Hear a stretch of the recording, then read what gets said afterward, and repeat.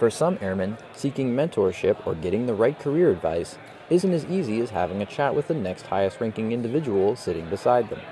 That's why the professional development organization known as the Rising Six is making it quick and easy for airmen to get the guidance they seek.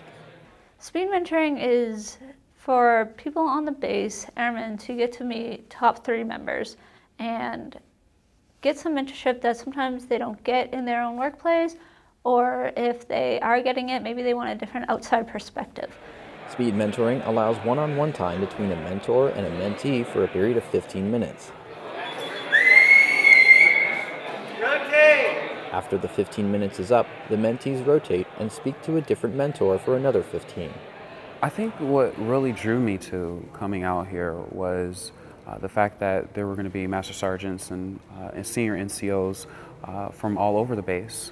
And so you'll be able to see things from different perspectives. You get input from all different directions and different career fields and get to see different experiences that they go through.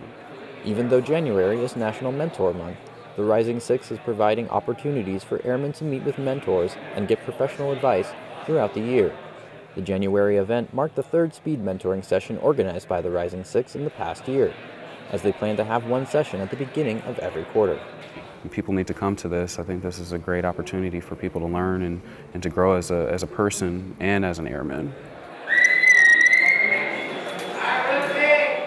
Reporting from Beale Air Force Base, California, I'm Airman First Class Benjamin Bugenig.